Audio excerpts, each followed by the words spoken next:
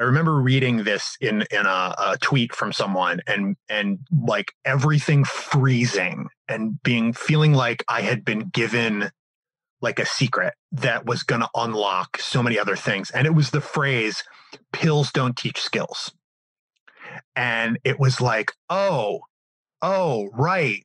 Like, that's a whole different direction to approach this, not as a medical thing that can be fixed by taking a pill or several pills, but as a more holistic, strategic, just look at how you do things and find ways to make accommodations. It removes a level of, I think, guilt and feeling of personal responsibility that there's just something wrong with you.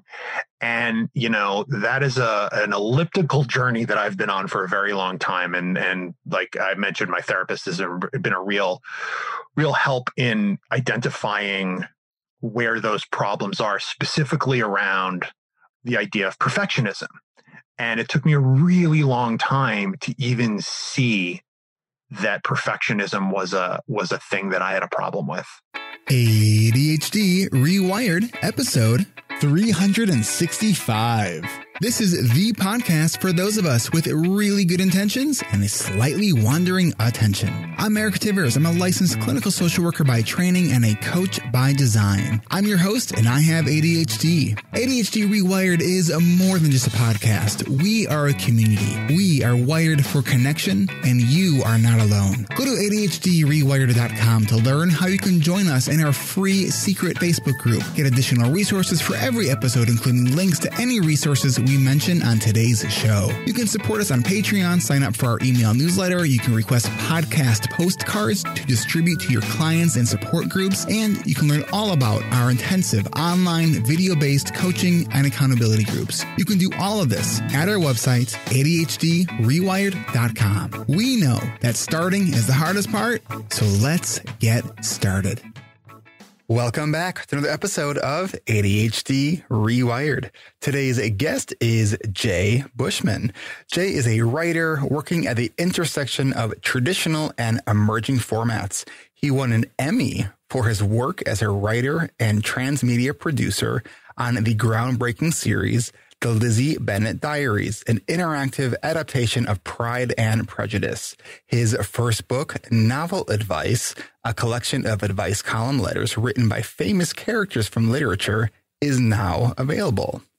Last year, Jay was diagnosed with ADHD and auditory processing disorder, and he's still uncovering the ways it's affected his life and his career. Jay, welcome to the podcast.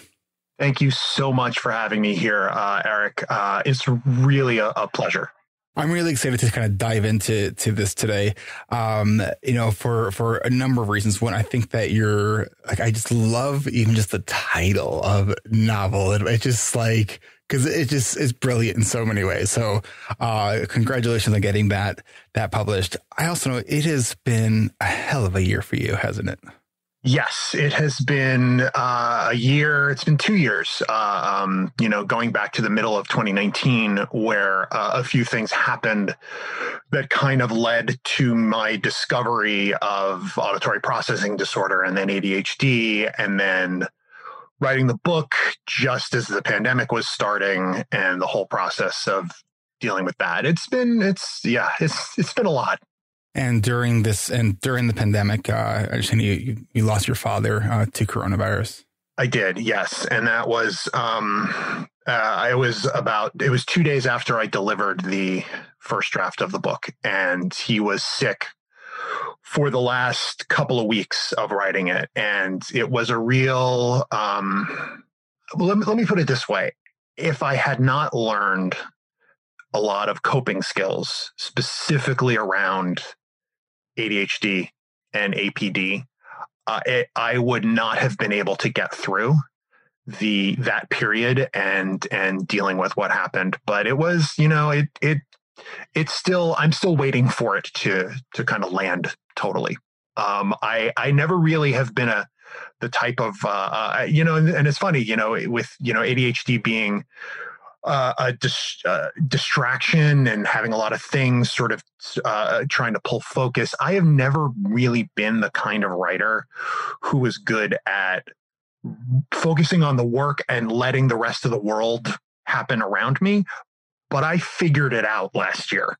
Like I found that gear last year, and it was the thing that got me through 2020. And some of that is good. Some of that I don't think is totally healthy, if I'm being honest. And okay. I'm still sort of waiting for some of it to land on me.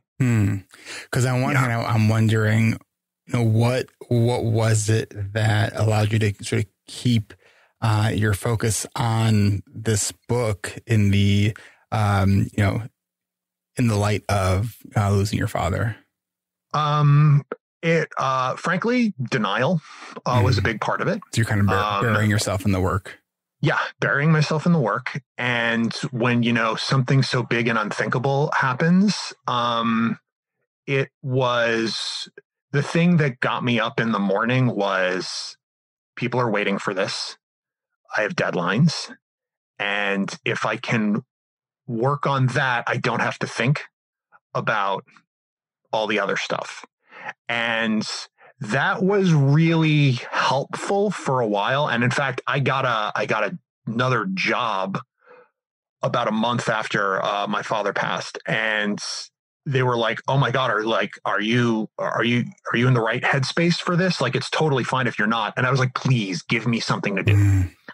So I don't sit around and have to think about this. And so I really credit both the book and then this other job with helping me get through a good chunk of 2020 to the point where it felt a little bit safer to deal with some of the grief and the fallout from the loss of my father. But I mean, if I'm being honest, I haven't really because with the pandemic. My mother, who also got very sick with coronavirus and recovered, lives in New Jersey. I live in Los Angeles.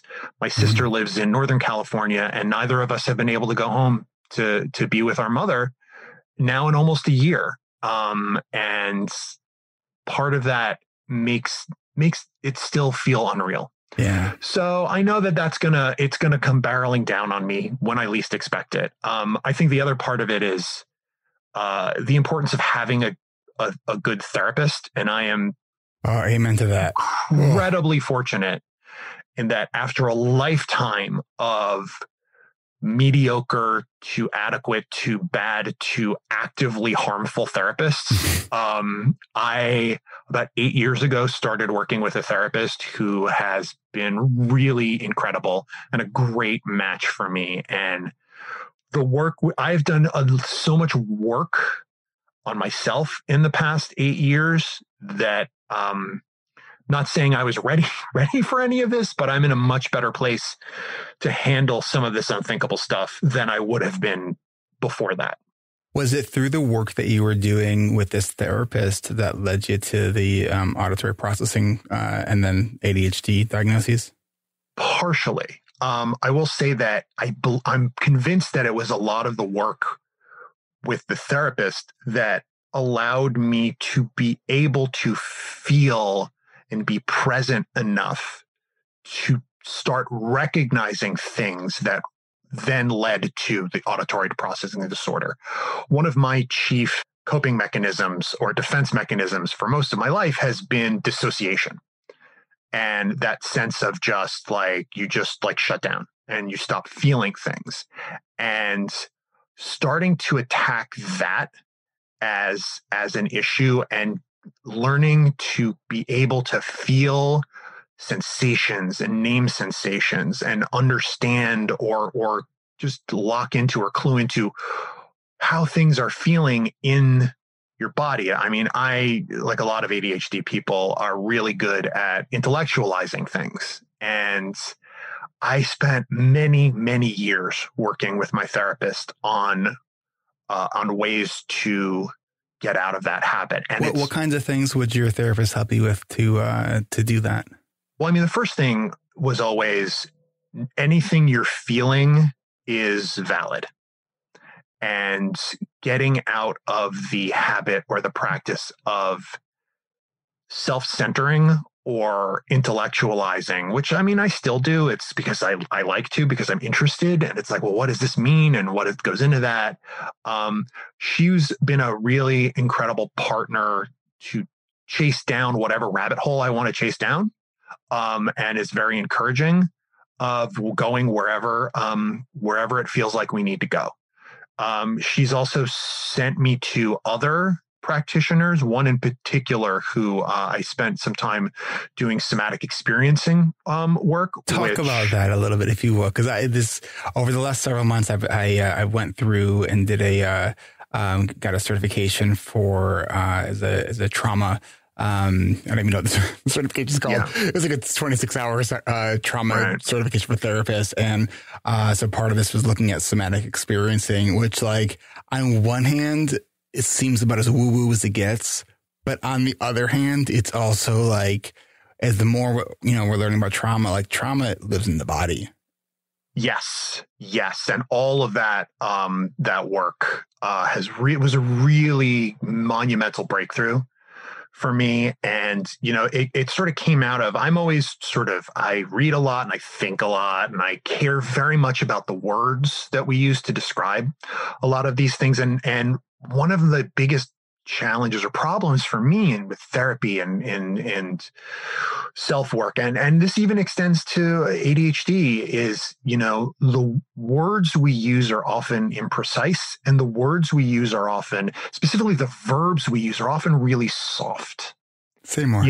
As a writer, one of the things you're taught early on is that active verbs are better than soft verbs.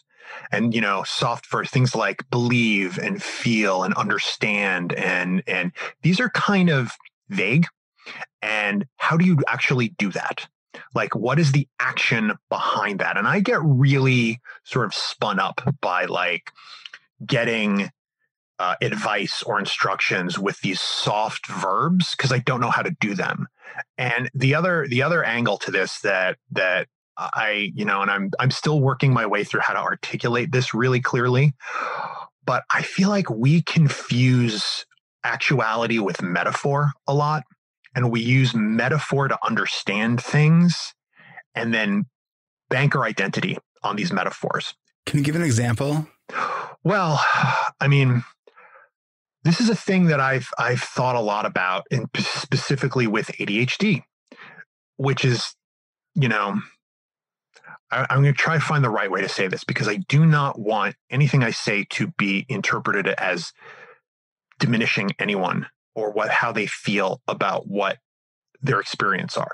But ADHD itself is a metaphor.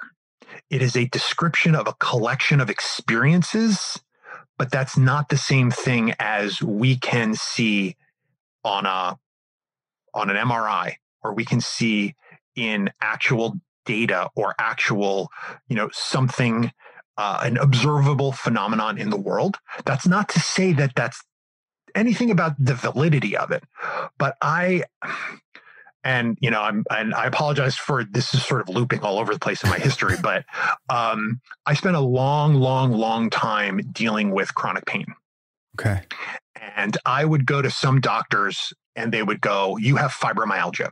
And I'd be like, "Okay, what's that?" And they would tell me what fibromyalgia was. I'd be like, "Oh, okay, I have fibromyalgia." Then I'd go to another doctor and say, "Yes, I've been diagnosed with fibromyalgia." And they would say, "That's not real." And you go into that space long enough, and what I've learned, or what I've adopted to deal with that, is to not let the terms define me. Like, whatever you want to call it, like fibromyalgia, chronic pain, trauma response, dissociative trauma response. These are all great metaphors to help try and understand part of what's happening in the body, but they're not the actual thing. And the best example I can give of this is I was diagnosed with auditory processing disorder by an audiologist who showed me the data, who showed me, look, here are your responses, and here's what happens when this happens.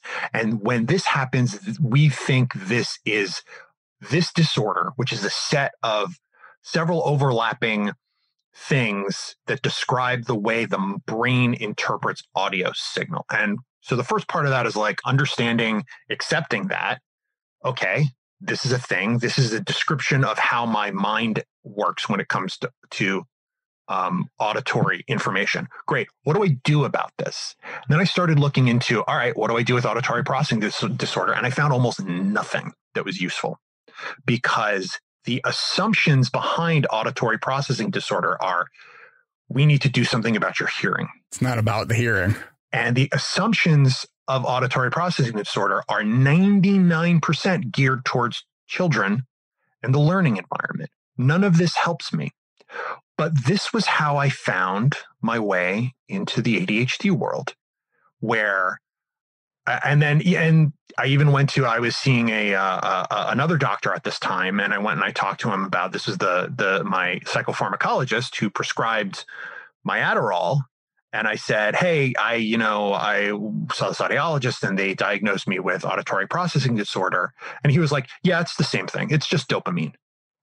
And part of me was like, okay, that's useful information, that like there's a concordance, but also it's the same thing is a huge statement to make about, these two worlds. So I have adopted an attitude, or I've adopted a position of, if you have something that I use and it works for me, that's wonderful. And I don't care what you call it, and I don't care where it comes from. So what I have found was that when researching auditory processing disorder led me to reading a lot of people online who were writing about their experiences with ADHD. And reading those, it was like reading about myself. And I was like, okay, maybe this is something I should investigate. And then I got an evaluation for ADHD. Not the first one I have had in my lifetime, but this was the most thorough one. And they came back and they were like, yeah, ADHD inattentive. That makes a lot of sense. And it was like, it wasn't like I needed it for myself at that point, because I had already started adopting all these tools. Do you think at that point you were more ready for it? I was ready for it, but I had found things that were really helpful. And so honestly, it didn't really matter to me whether or not they said, yes, we're going to diagnose you at this point or not, because I was already acting as if, and I was already finding things that were helpful. And I think the really important thing was I had found people and places and resources, including your podcast, which really helped me recontextualize a lot of the issues that I'd been dealing with through this lens. And I found that it was the people with ADHD who were creating content and just talking online about their own experiences that were so much more helpful in figuring out how to navigate this on a day-to-day basis in my life and in my career and in just every part of my world than anything I ever heard from a doctor.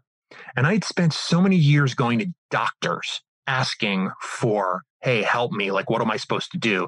And they would give me a narrow prescription from their specific viewpoint that it's not that it didn't work, but it worked up to a point, but it was only attacking one part of the problem. Whereas looking at it through the lens of ADHD was this holistic leveling of everything that was like, oh, I think of it as like going with the current instead of going against the current. So I do want to hear some of the things that you found to work with you, for you. But what I want to do first is take a quick break, and then we will be right back.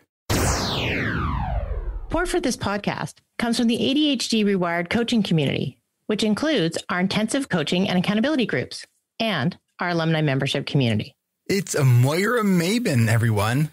Moira Mabin, ADHD reWired coach and the host of the ADHD Friendly Lifestyle podcast, which will definitely be out one day. One day. Hey, Eric.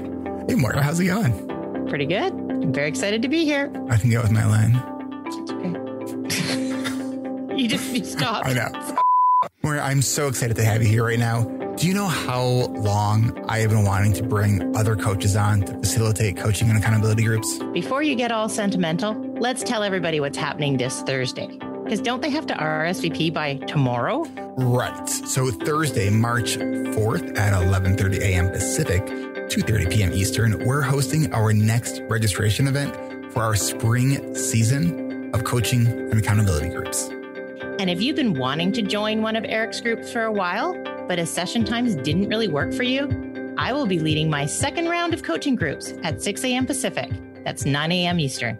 But if 6 a.m. Pacific, 9 Eastern is way too early for you, then you can join me at 9 a.m. Pacific, just 12 Eastern, or Section 2 is at 11:30 a.m. Pacific, 2:30 p.m. Eastern. Go to coachingrewired.com. We have all the session times and a time zone conversion chart. I have no idea what I'm going to say here. But the script says it's supposed to be inspiring. I know I wanted to be inspiring. And I was thinking, well, there's podcasts from episode 350 that you and I are on together when we did my mastermind. I am going to have a podcast out in March. And this is just the most amazing experience I've ever had being part of ADHD Rewired. All right. So, it's kind of funny because when we were talking about this at the end of last year, sort of the vision was to have you launch your podcast, and then people would kind of get to know you at this point through your podcast, and we would get registration for you leading a group. And then it sort of happened that last season, we way overbooked our coaching groups. We took it as an opportunity to have you do your actually first group, and you did it. You led a 6-person group, and we're now going into the 8th week of that group. What's that been like for you? It's been pretty wonderful. The people have been amazing. They're a wonderful group. And being able to run the program, having been a participant and then an admin for several seasons and being mentored by you, it's been, I think, a positive experience for everyone. I want to play something for you. I don't know if you've heard before. Last season when you were an admin in our last session, when people are kind of talking about their experience with the group, here's what someone said. I'm such a fan of Moira. If I could join her fan club, I'd be the first member.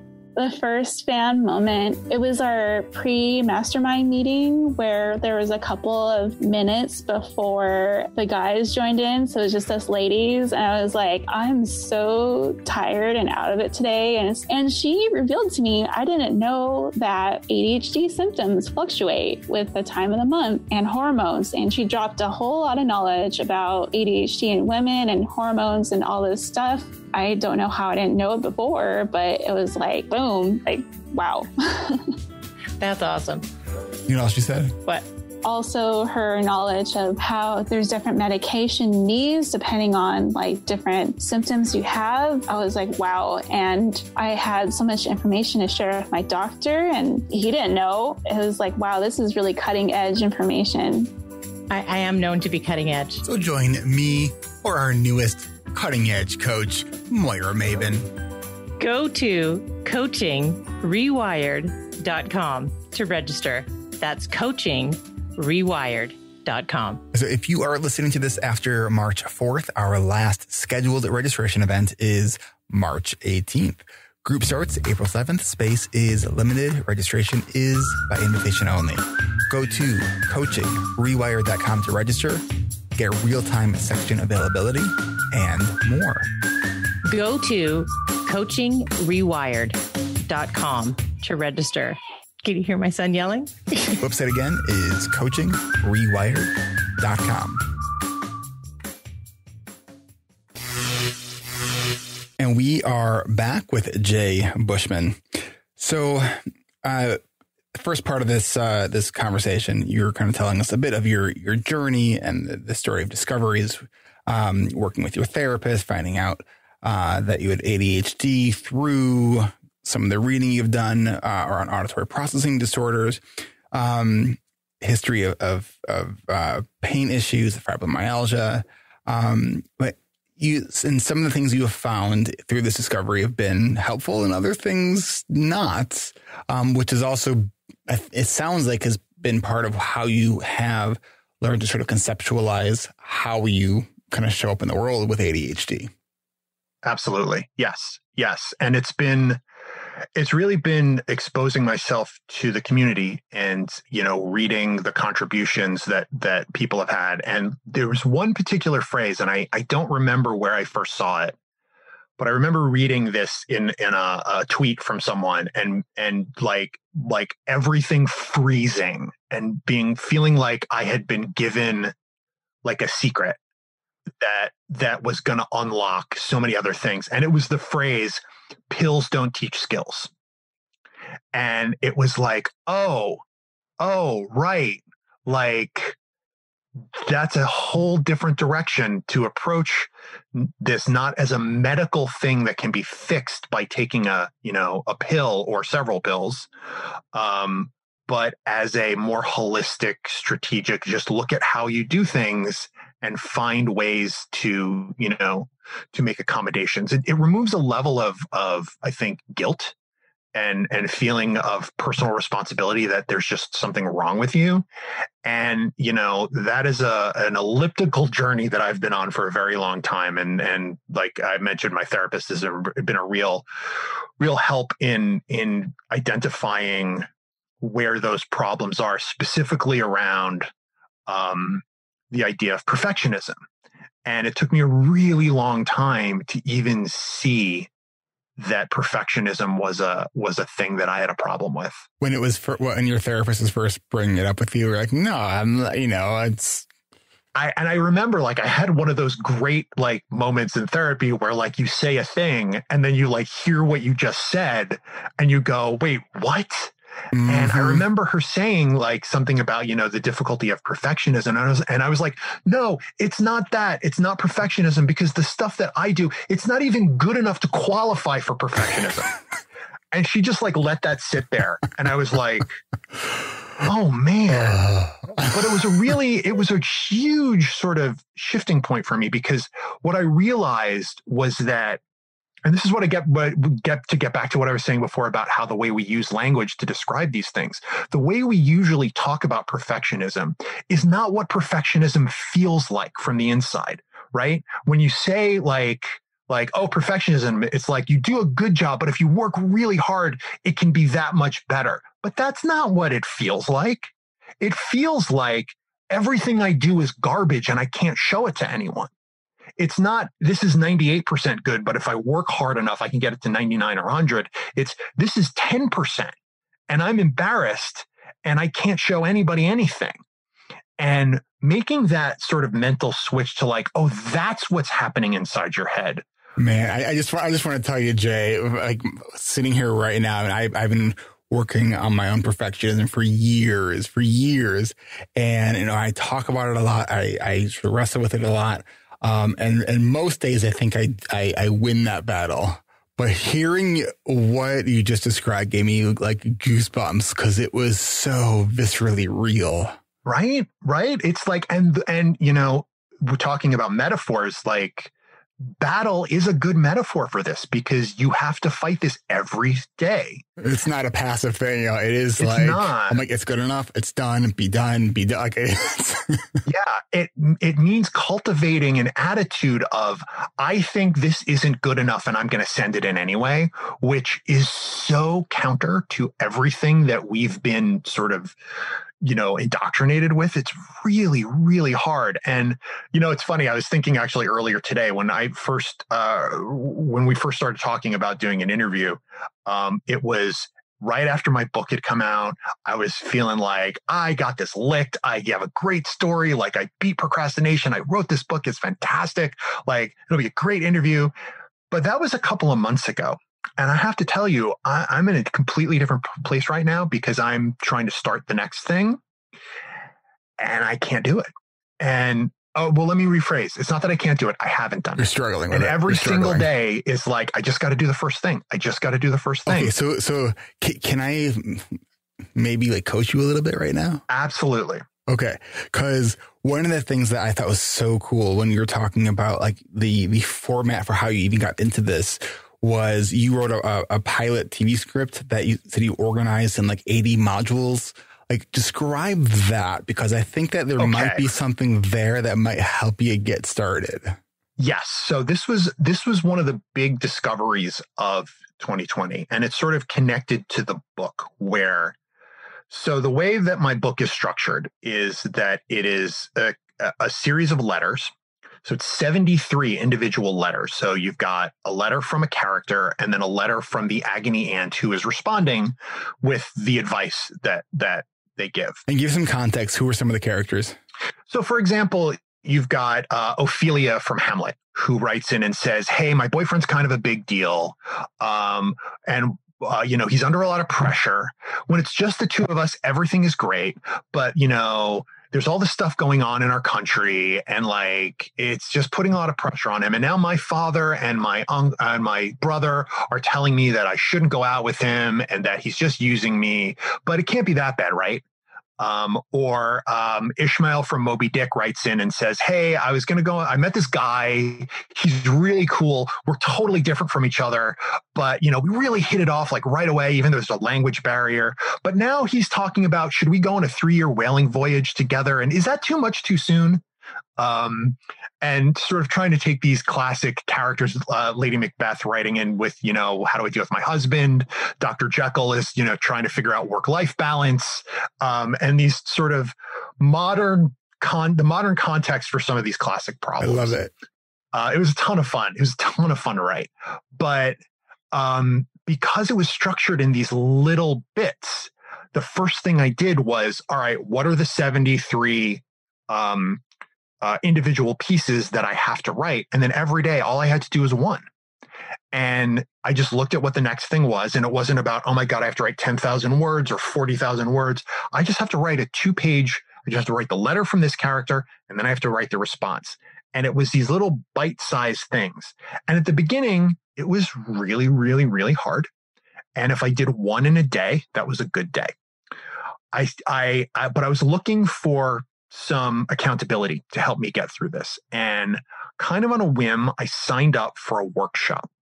The writer, Seth Godin, who's written a whole bunch of stuff about a lot of things, but he has a series of workshops, and he was starting one called the Creatives Workshop. And the thrust of the Creatives Workshop was show up every day. You have to write a little something every single day. And it doesn't matter if it's good. It just has to be there.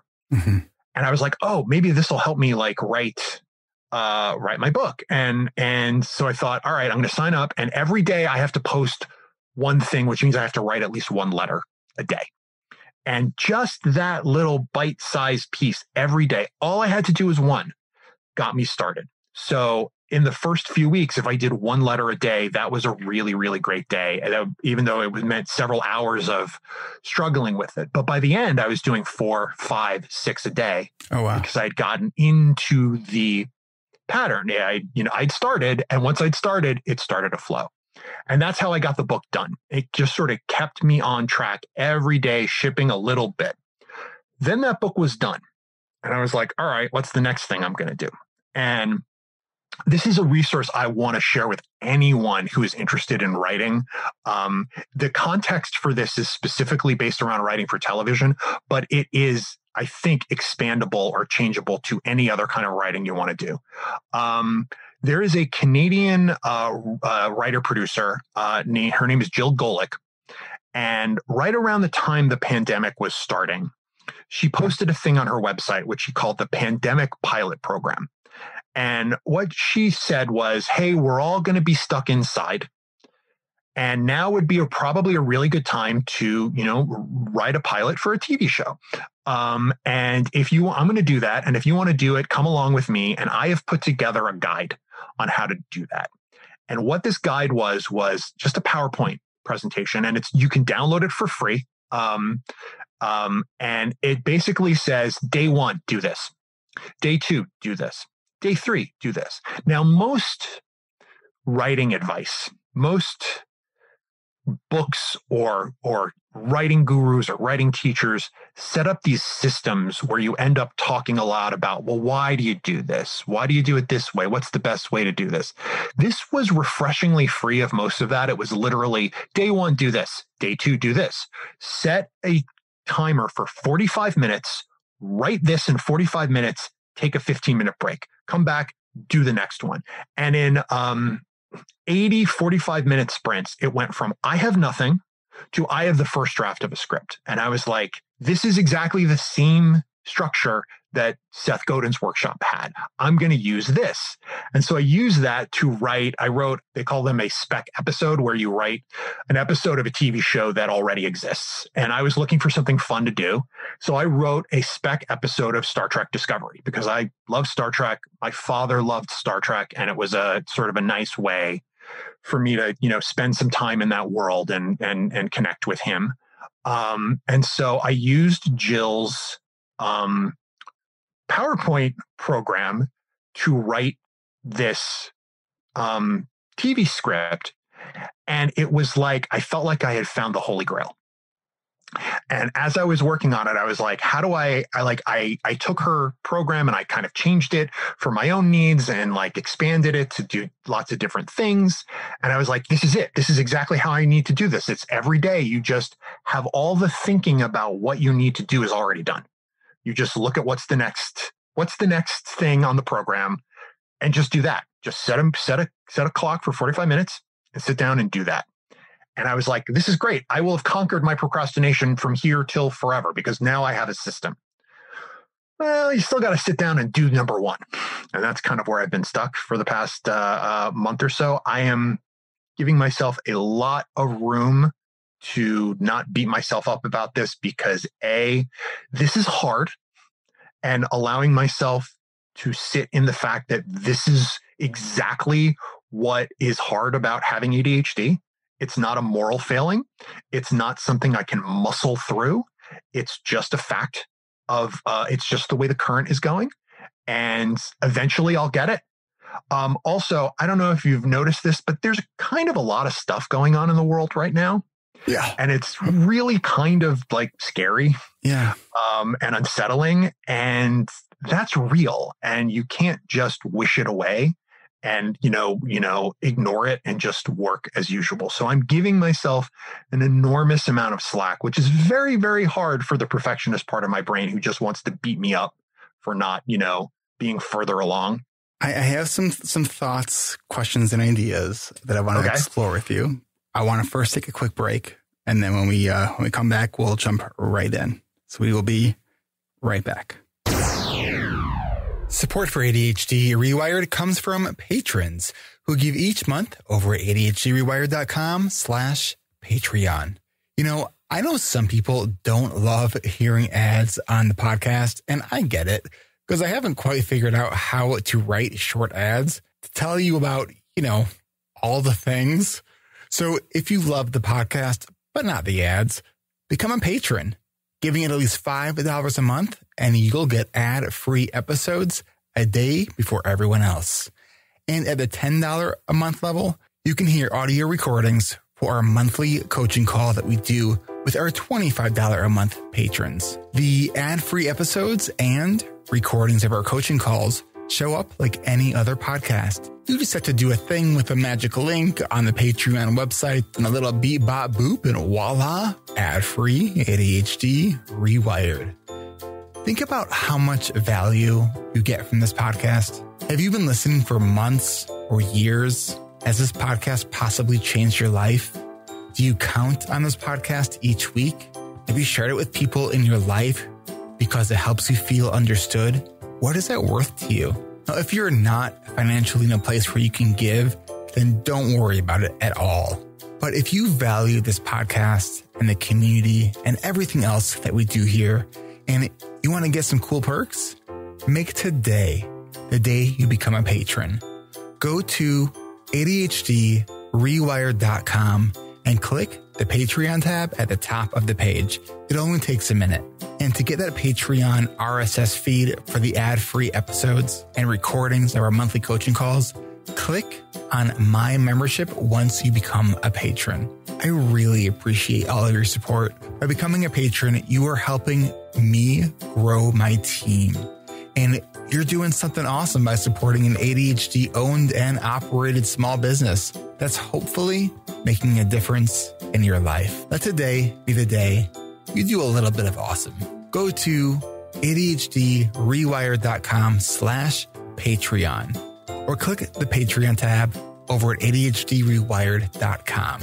And thank you. I really do appreciate all of your support. Want to be one of the very first people to join ADHD Rewired's AdultStudyHall.com?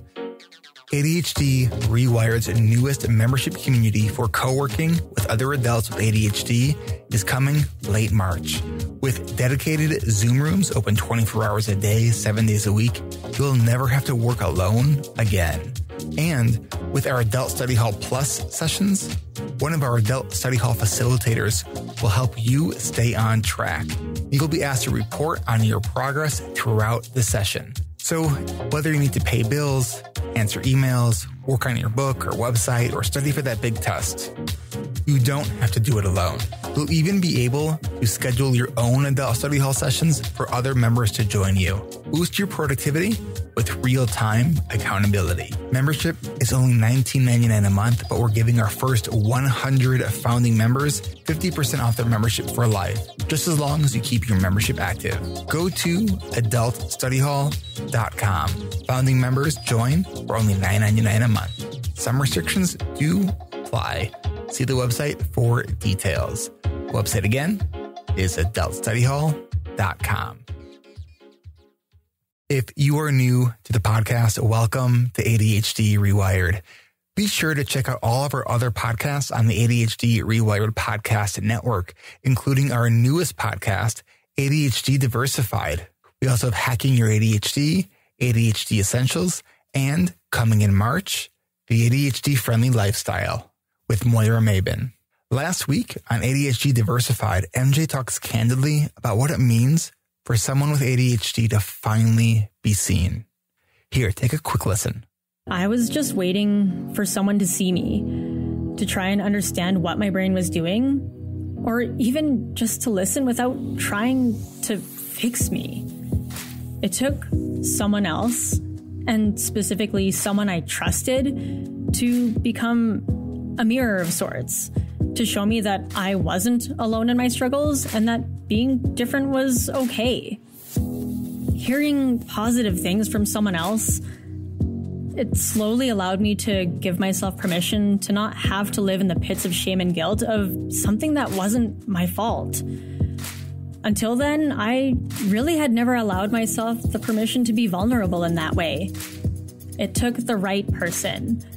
Someone who wouldn't judge me or make me feel bad about who I was and the things I've done or haven't done to show me what giving myself permission looked like.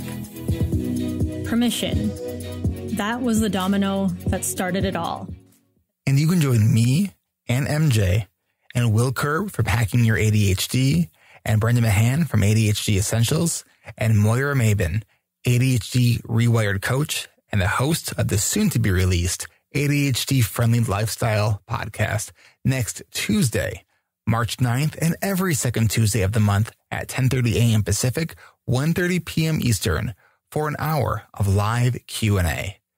Come hang out with us and ask us questions and chat in real time with a bunch of other members of our community. To register for free, go to ADHDrewired.com/events. That's ADHDrewired.com/events. And we hope to see you there. All right, let's jump right back in here. So, Jay, do you know what this next book, like what is it going to be about? I do. It's actually been an idea that has been in the back of my head for a long time. And it's just sort of been burbling back there, and it kind of like this is a thing that happens for me where it's like, I have an idea and it sort of tells me what it wants to be. And sometimes it, says I'm not quite ready yet. And it just sort of like sits in the back of my head. And every so often I check in with it. Relate to that, I'm like, hey, is it time? No, it's not time. And now it's time for this one. This one has come forward and said, now it's time to do me. And I'm like, okay, all right. And I know what it is, and I know where to start, and I know what the first step on the first sprint needs to be. And it's not even that difficult. I just haven't cleared the mental and emotional space to do it. So if you're saying that you haven't cleared the mental and emotional space, it sounds like that is the first step. Yes. And that is another hallmark of a lot of the work that I've done over the years with my therapist. Now, part of the challenge here is, I mean, this is a challenge for everyone, which I like to sort of lump under the banner heading of capitalism, which is I'm also working on some freelance writing assignments, and those have deadlines. Mm-hmm. And I have to show up for meetings and I have to deliver work for that. And that's fine. Like, that's great.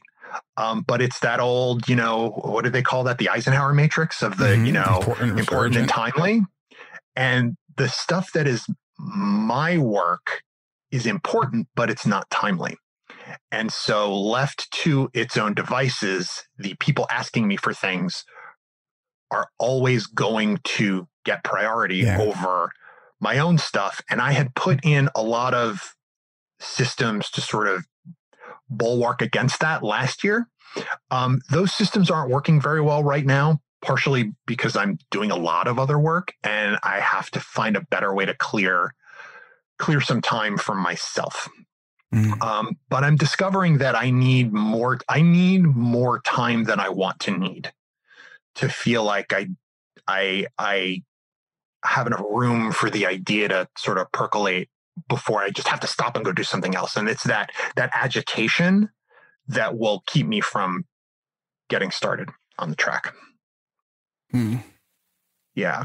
So I have a couple, there's never just one thought. There's always like 9, and I'm trying to like follow one so I can like capture it to ask you the question. Right. Part of what I'm hearing too, if I can relate, my experience over the last year, I talked on Brendan Mahan's podcast a couple of weeks ago. I don't know when this episode will be coming out. But in beginning of 2020, I had asked my wife at the time for a divorce. By the time this comes out, the divorce will be officially over. She moved out December 30th. And so we're recording this now on February 2nd. And I was at last week and a couple of days into this week is the first time I've really recognized, like, I have mental bandwidth back. Like, it's this sort of like discovery of like, like all these ideas and things that have been percolating. Like, cause all of last year was just about like, all right, I'm working on myself and like healing and like dealing with, trauma and all this stuff that kind of led me to this point. Right. And so in my work life, I was like, nothing new, just sort of like, make sure I can show up for my groups. Right. But like, it was, I don't want to say I was calling it in, cause I think I was very present when I was in my groups, but like there was not an ounce more than that. Right. And I'm just finding just in this, since a month out, and I've been working with a therapist every week since the beginning of probably November of the year prior. So like I've done a lot of therapy work myself as well. So I'm wondering is this the right time? Like, what if is it a possibility? Because you do have income coming in with these, so you know what? Like, I love this idea that I want for this book I want to write. Let me shelf this. You like that pun? Get it? Shelf this book. Let me, I didn't even realize until it came out of my mouth. But let me shelf this for, might say 3 months. And just see where I'm at. Let me just focus on the work right in front of me. Right. And let me revisit. Let me try to get started again in 3 months and give myself permission for the next 3 months. Let me just continue to work on healing and grieving and, just trying to build back some of that bandwidth. Yeah, I think that's a big part of it. And while I'm not quite ready to say 3 months. Okay. I that's kind of how I've been approaching it on a day-to-day basis. And this relates back to where we, I think, started at the beginning, which is dissociation as a coping mechanism. And the thing that I'm trying to work through at this time is feeling like I want to do this, not feeling like I'm able to find the handle, and that not being something I need to run away from. Like it's okay to feel this, that this might not actually be a problem to be solved yet, so much as an experience to live through. And,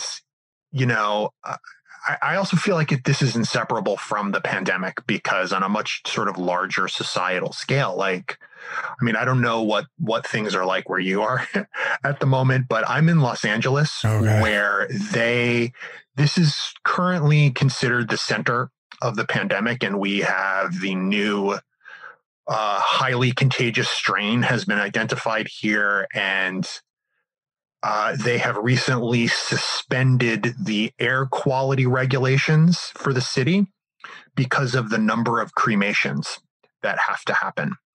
And yet our stores are open and we are not under a lockdown, and it's a really crazy making environment. So my wife and I just sort of decided a while ago that we're just not leaving the apartment if we don't have to. I go to the grocery store once a week. I go downstairs to get the mail. I had even beforehand was like, I found riding my bike to coffee shops and to the grocery store was like my main sort of, I get out of the house, and I've suspended that until things get a little better, because our hospitals are completely full. And, the last thing that needs to happen is, you get in a bike accident and they take you to the hospital and they can't take you in. So we're, pretty much keeping things close to the vest right now. And so I'm trying to not fix too much. I'm trying not to change too much of the stuff that I changed last year, and just kind of ride this out. Can you exercise at home by chance? Because I can. And the thing that I've done to sort of take that place is I have a lot of the work that I've been doing over the past several years has been interactive storytelling for virtual reality. And so I have an Oculus Quest 2 headset, and one of the best games on the Oculus Quest is a Star Wars game called Vader Immortal. And as part of Vader Immortal, they have a section of the game called the Lightsaber Dojo, where you learn how to fight with a lightsaber. And so every morning, I try and do this every morning. I don't do it every morning, but every morning I try to spend 15 minutes fighting with a lightsaber in my apartment, which is like, if I'd known that this was going to be what my life was going to turn into when I was a kid, I probably would have been really excited. Is there any way to channel some of that? Like, because I saw someone's giddiness and when you were describing this. Yeah. And yeah. Is there any way to channel some of that into your writing? Oh, absolutely. It's the tagline. You say it at the beginning of every episode of this podcast. Like, beginning is hard. Mm-hmm. And so I just, once I get started, I know it'll be fine. And I think if the world would settle down a little bit, I think that would help quite a bit. I'm wondering, yes, and what could we do so it doesn't depend on the world settling down? I'm going through a process right now with trying to better define some of my roles on some of my freelance assignments. And that will go a long way towards carving out the space and the time. That means having some conversations, which aren't always the easiest to have. It means articulating my needs, which is not something I've traditionally been very good at, but that's another part of this journey that I've been on. Can you write out almost like a script, like a character, and then use that to articulate your needs? I do, actually. That's something I have. One of the things I've learned over the last year and a half is I have to pre-write all my notes before every call, because I can't rely on myself to remember in the moment that, I wanted to ask about this, or I wanted to say this, or this was what I wanted to get out of this conversation. Yeah, I will often just grab a sticky notepad and just a couple bullet points, and I just keep my finger on that while I'm on the call. So it's like, okay, This is why I'm on this call. So I don't necessarily script it all out, but sort of like what are the outcomes I'm looking for? Yeah. And approaching every one of these things with more forethought and thinking of it as, I mean, and that's not like a new idea. Like, it's like, oh, hey, no one ever thought of that before. But for me, it's thinking not of that as more work I need to do, but actually making things easier. Because I've spent some time with myself going, what do I actually want to get out of this? And pursuing that.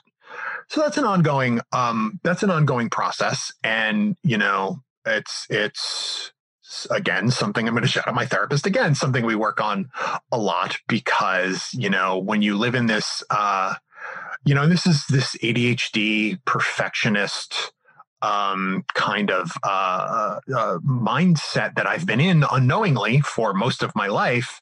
It's sort of uncovering like, oh no, that's not what's really happening. That's just this maladaptive behavior you have created in order to get through this situation. So let's try and look at this in ways that will allow me to, maybe try something different.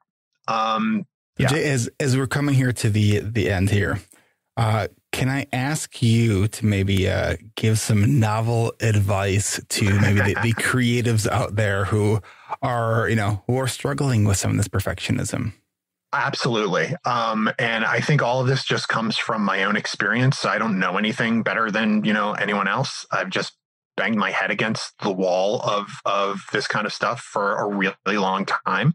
I think the first thing I would say is it's really easy to mythologize your own problems. That's what writer's block is. It is it's turning your trouble writing into a myth and a story about why. And that story can very easily become the problem. And so it turns it into, well, if I solve this other problem, then it will be easier for me to write. And that doesn't change the fact that it's just hard to sit down and write, no matter what. And accepting that and that it's okay is a huge, huge help. I think the other thing I would say is find other people who are in the same boat. I am really fortunate to be part of a writers group with some incredibly talented writers, so much better writers than I am. People whose work is really incredible and fun and affecting.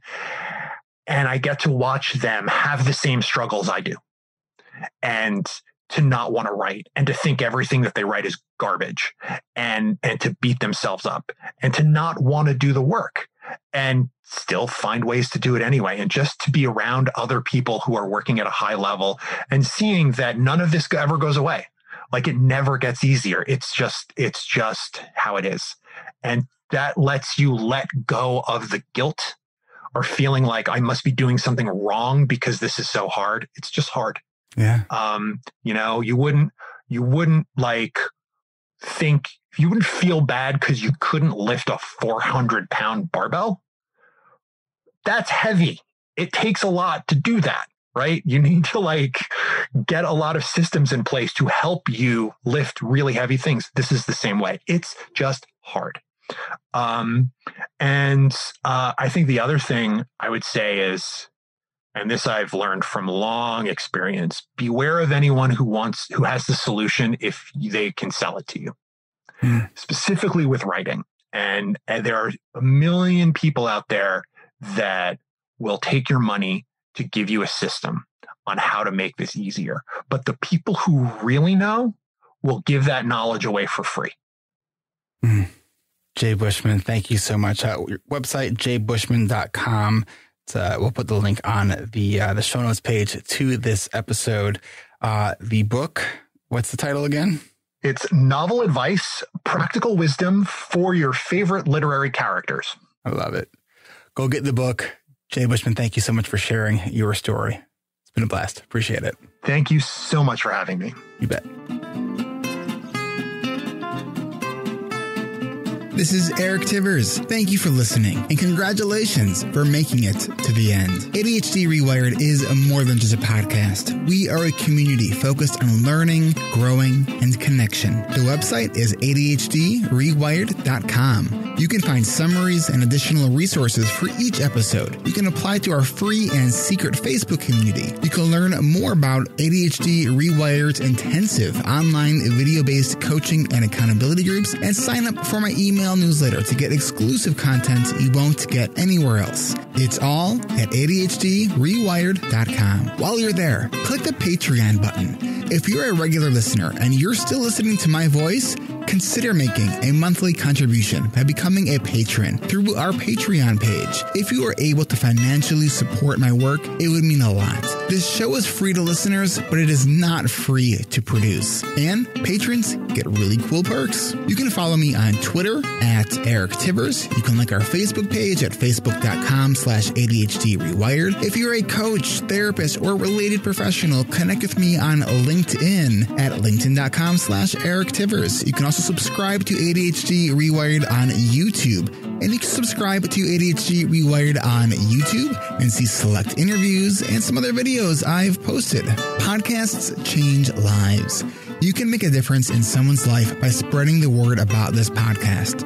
Mention it in your online communities on Facebook, Twitter, Reddit, or wherever you hang out online. And be sure to share it with your friends and your family and your clients, as well as your coaches, therapists, and doctors. And if you're a coach, therapist, doctor, or ADHD support group leader, and you would like a pack of podcast postcards to hand out, you can request those at my website, ADHDrewired.com. And if you're a member of CHAD or any other ADHD support group, please be sure to tell them about this podcast. You can even show them how to download it on their phone. You know, you might be the person that turns somebody on to a podcast for the very first time. And if you really love this episode, please consider hitting share on your podcast player. I'm only one person, and I count on you to help me spread the message. One of the biggest things that you can do to support this podcast and to help other people discover it is to leave an honest rating and review on Apple Podcasts, Stitcher, or any other podcast app that accepts ratings and reviews. And don't forget to hit subscribe on this podcast on your podcast app so new episodes are automatically pushed to your favorite podcast app. Looking for more ways to listen and learn? Get a free audiobook and a 30-day free trial at audibletrial.com/ADHD Rewired. Not sure where to start? In no particular order. Check out Atomic Habits by James Clear, The Body Keeps Score by Bessel van der Kolk, 10% Happier, and Meditation for Fidgety Skeptics. These are both by Dan Harris. Change Your Questions and Change Your Life by Marilee G. Adams. The One Thing by Gary Keller and Jay Papasan. Procrastinate on Purpose by Rory Vaden. The Four Tendencies by Gretchen Rubin. Do you have trouble asking for help? Listen to The Art of Asking by Amanda Palmer. It's one of the best produced audiobooks I've ever heard. If you're looking for something a little bit more, say, magical, I unexpectedly fell in love with the Harry Potter series. And I don't usually listen to those kinds of books, and I loved it. And of course, if you haven't yet boarded the Brene Brown bus yet, check out Brene Brown's books, starting with The Gifts of Imperfection, Daring Greatly, Rising Strong, The Power of Vulnerability. And if you're an entrepreneur or leader in any capacity, check out her 2018 book, Dare to Lead. And Brene still is my most wanted guest, so if you know Brene, and you would be so kind to make that connection for me, I would be really, really grateful. You know who else I would like to have on the show? You. Click the podcast tab at ADHDrewired.com and then click the Be a Guest button at the top of that page and schedule a 15-minute pre-interview. This is Eric Tivers, reminding you to keep learning, keep growing, and keep connecting. Self-care is not selfish, and no matter what gets done or doesn't get done, at the end of the day, you are still enough. And no matter how hard it feels, we can do hard things. Thanks for listening. I'll catch you next week.